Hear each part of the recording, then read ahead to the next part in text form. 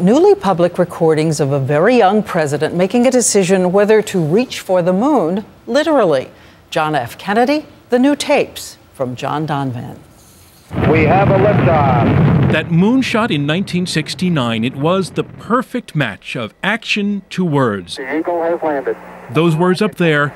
That's one small step for man. And years earlier, these down here. We choose to go to the moon in this decade and do the other things, not because they are easy, but because they are hard.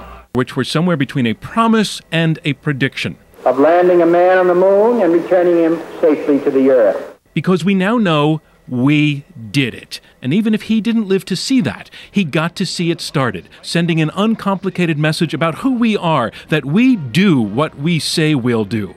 So surely JFK himself never worried out loud that a manned landing on the moon was a good idea. Well, listen closely. He did. Do you think the man landing on the moon is a good idea?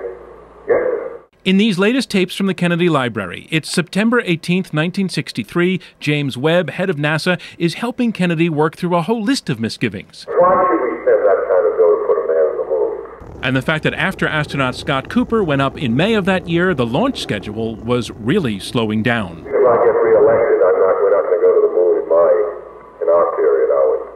And Kennedy worries that the public, despite the early parades, is losing interest and needs to be reminded that this is also about showing the Russians who like their parades who is militarily stronger. If we go, it does look like a stunt and too much money. Doubt?